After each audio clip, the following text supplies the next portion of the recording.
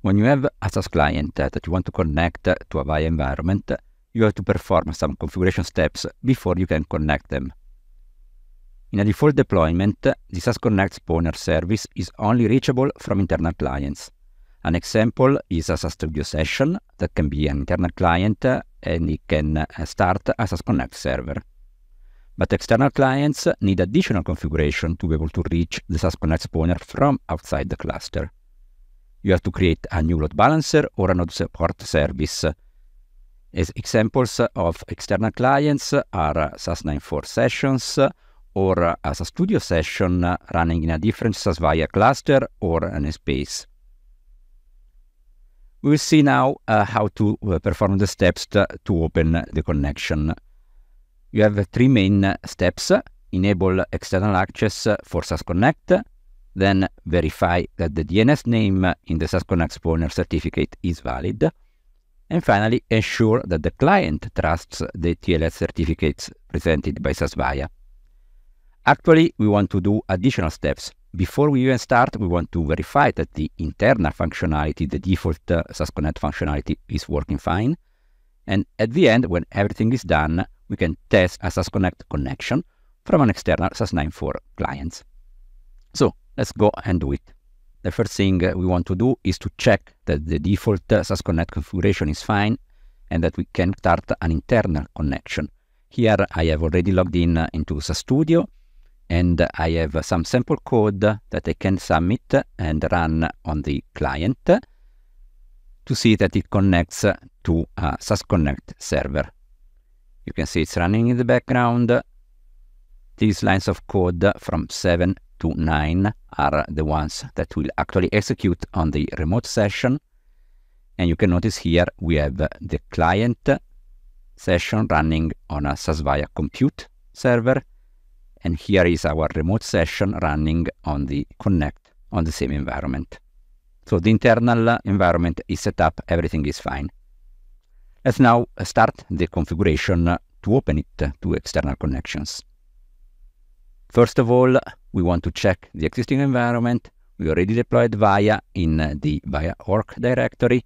Here we have our customization.yaml that we will need to modify. First, we follow the instructions, so we will copy some sample files from the examples folder into our site config folder. You see here in the site config of our deployment directory.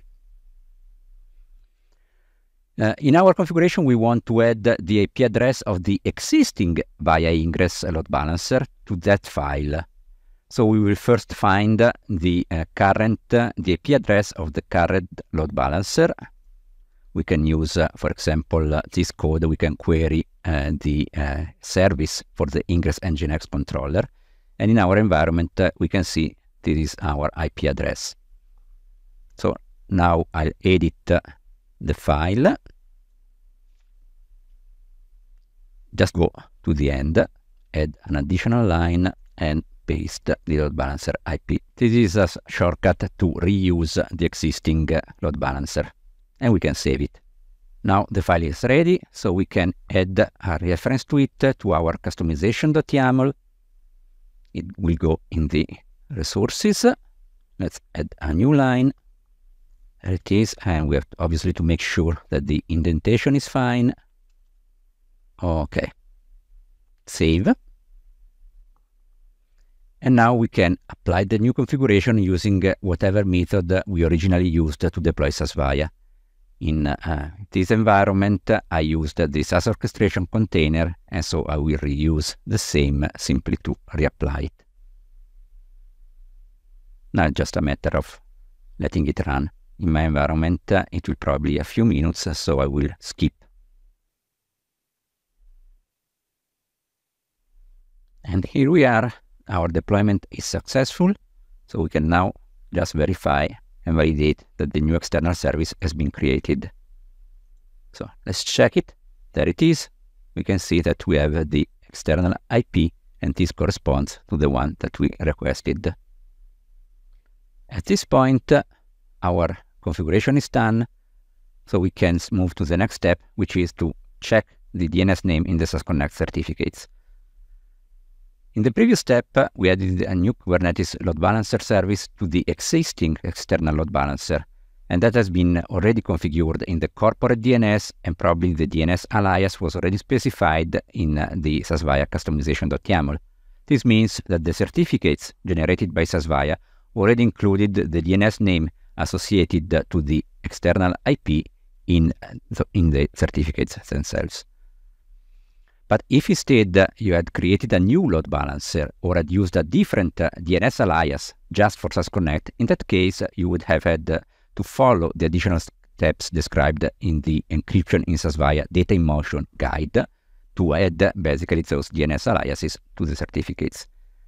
Again, in our case, since we reused the same IP address of the ingress, we just have to verify that everything is already configured.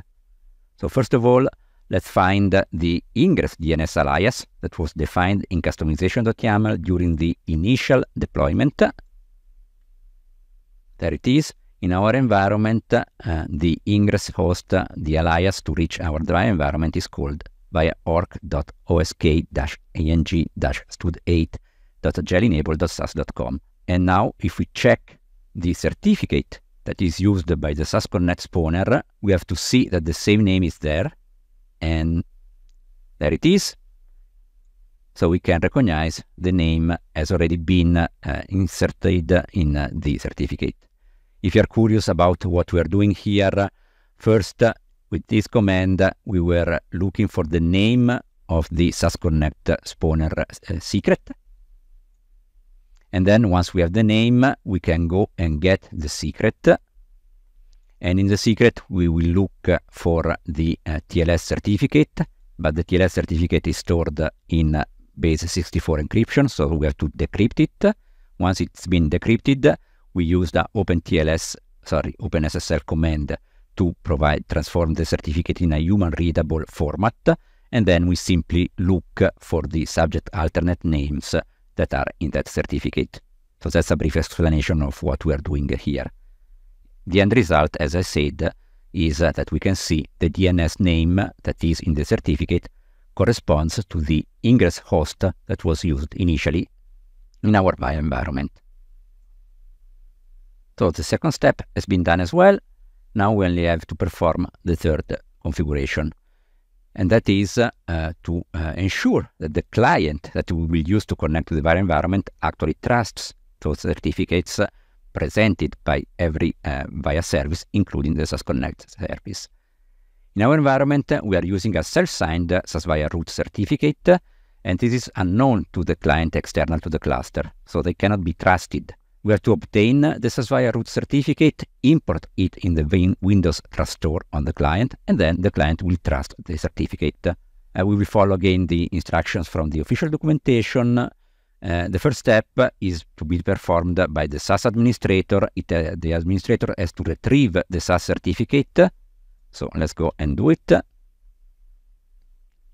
With this command, we are getting again the certificate. You can see here from the SAS Viya certificate secret in Kubernetes. Again, we are decrypting from base 64. This time we don't have to use OpenSSL because we don't need to transform it into human readable format, because we will give it to the Windows machine. Let's have a look at the certificate just to be sure that we actually got it. There it is. This is our self-signed certificate. At this point, the SAS administrator has to give this file to the end users, and the end users should import it in the Windows Certificate Store. Let's pretend now we are the end user, and we are now on our Windows client.